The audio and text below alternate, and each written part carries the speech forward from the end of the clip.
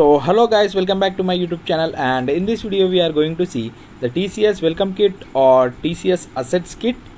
In this video we are going to see what this kit contains and what to do if some of the parts are missing or broken, and how to start this asset.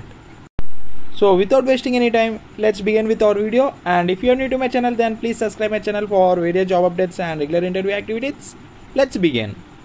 So for the fresher, it will take 1 week to get your assets if you have completed your address verification on call, and if you have missed your call, then you can write to your HR. He will arrange again a call for address verification.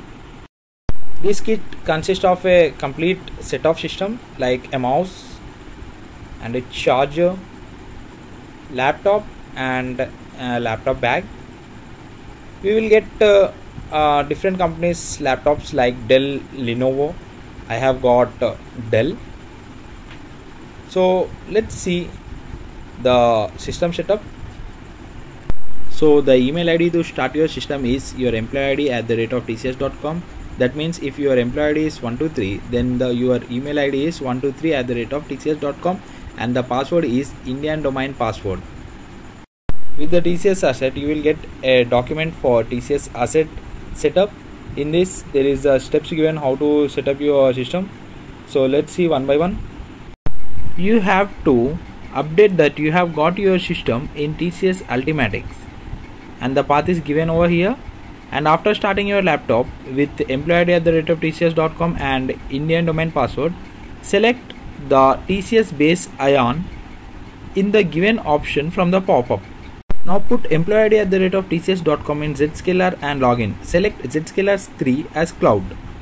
Now try to log in ultimatix in your asset. In the pop-up, select advanced option and click on the link. Proceed with www.ultimatix.net. Unsafe, or do it in the incognito mode, or you can log in with your own email ID. After that, click on edit option and see your details and close it. Now in the other window, check that your system is compliant or not. If it is not compliant, then click on the link given over there. After that, select Windows System 1X as shown in the figure.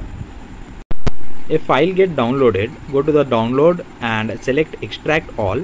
Another window appears. You have to run the program. After running the file, you can see a new window.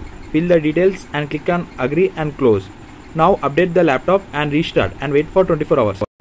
Even now, if the system is showing as non-compliant, then raise a ticket in the ultimatix, and you will get a document mentioning all the components which is given to you.